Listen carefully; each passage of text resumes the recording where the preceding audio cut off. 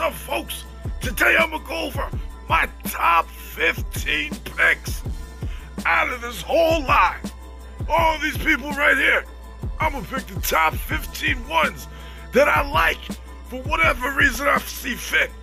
Then I'm gonna give a little detail on each. So let's start off on number 15. We got Triclops. Get this guy right here, released in 2020. This is a bad looking man pajama right here. He looks like he's just ready to just fuck you up if need be. You know what I mean? Let's take a look at the back. You can see the other two eyes that rotate around his head and whatnot.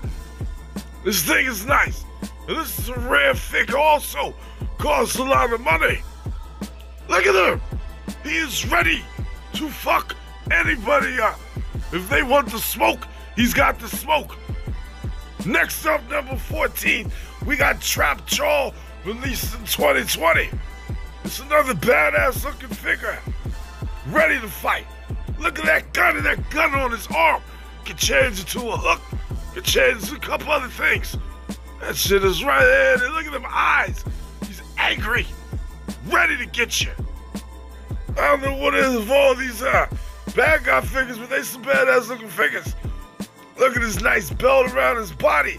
I like the mismatched colors. They just seem to make everything pop. You know what I'm saying? It looks right.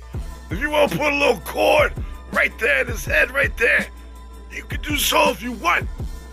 All right, it's time for the next figure. At number 13, we got Webster, released in 2021. I like this figure because he's got that hook. He's got a little backpack and shit. You know what I mean? You want to hook him up somewhere, make it look like he's crawling up there, some crawling action. This your man right here. He's got that blaster with him. He means business. Look at them teeth and them eyes, all them eyes on his head. Look at this casket-looking backpack and shit. I like this figure. Nice original. Ain't nobody else got that backpack but him. Webster is your man. If you want him to come up in your shit, he's ready. I've seen some custom pieces you could get to add some extra legs to his backpack, but he's a badass the way he is. Up next, we got Grizzlor at number 12, released in 2020. This dirty looking motherfucker right here is a real furry figure. It looks like he smells, but he doesn't. Stinkor is the one that smells. This figure is nice. I like that he's furry. I like that he looks different. Ain't no other figure like him. Look at it from the back. It's hard to tell where the body begins. You know what I'm saying? You gotta take all that shit off. You can see where it's at, but they put it on right. Oh, the fur right there. Look at that. Up close. Falls wherever it wants. Luckily, this figure looks good. There's some other ones with the hair gets all smushed up. It don't look right. Up next, we got Merman, released in 2020 in the Lords of Power 5-pack.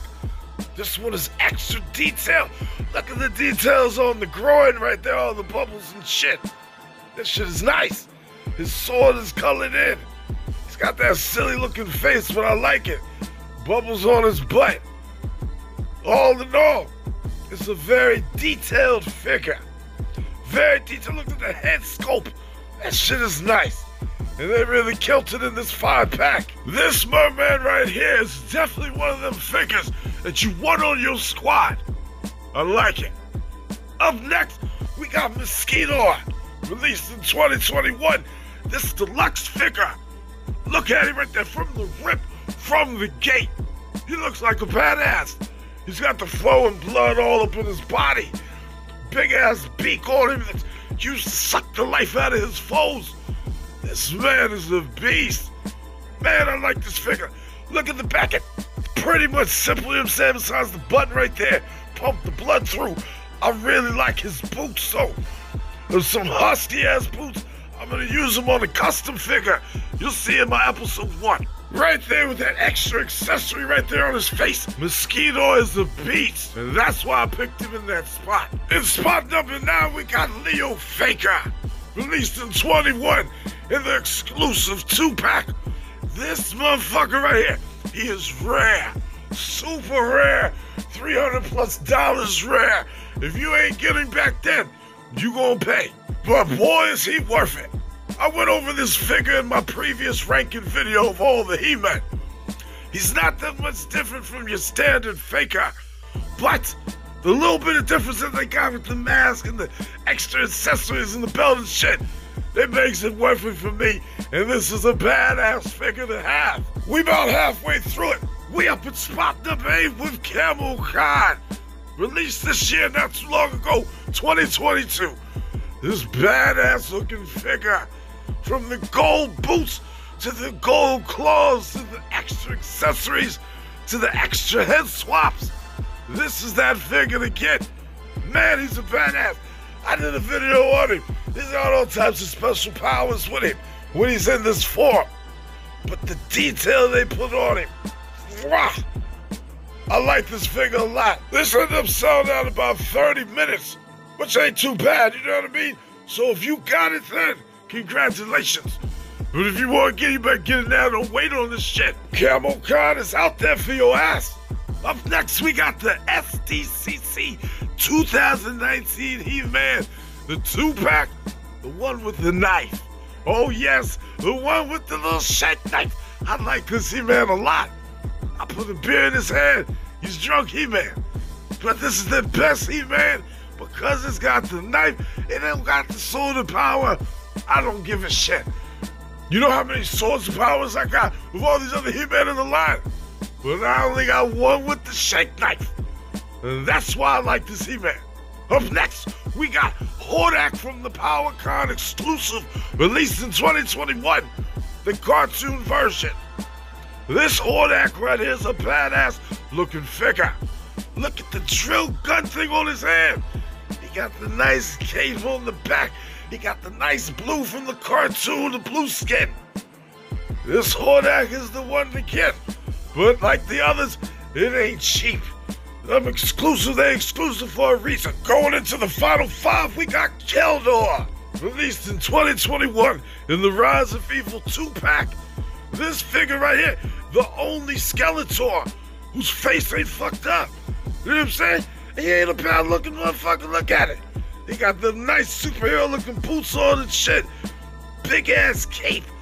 Long flowing mane on his head. He's a badass looking figure. Right the way he is, the special 2-tone Havoc staff and the power sword. This is a true OG Skeletor figure. Up next, we got Scareglow, released in 2020. This figure is in the number 4 spot because this bitch glows in the dark.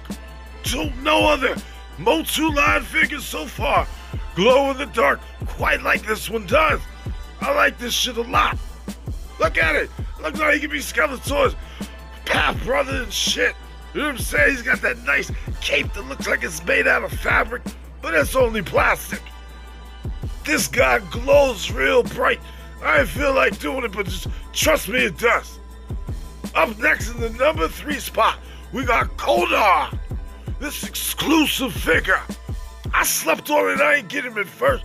I ended up having to pay like $65 to get him. But I'm glad I did.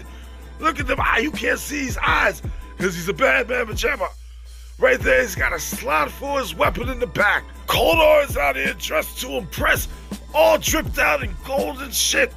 Man, I like this figure a lot. If you want a badass figure, look at them horns. Kodar is the way to go. But up next, we got number 2. Who else you think it was gonna be? Wondar. Wondar is a badass looking figure. Not only is he decked out in the Zodak vest, all in black, he's got the exclusive black boots, he got the black wristbands, he got the wooden ass looking weapons. Look at that shit. He has Peter Pan looking sword, but I don't care. Cause Wondar is ready to put in that work anytime, any place, anywhere. This exclusive figure, this man sold out in 2 minutes.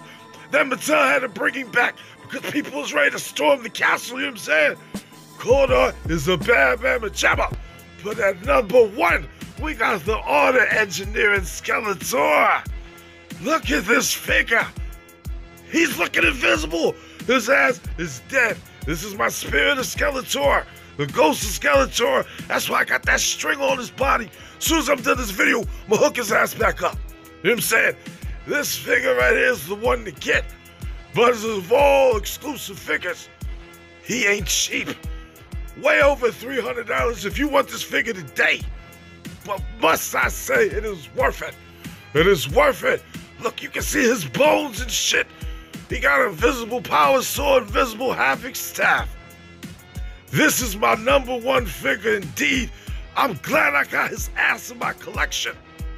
Skeletor, you are a beast. Well, folks, that's all 15 top 15 figures that I choose for whatever reason. They some badass looking figures.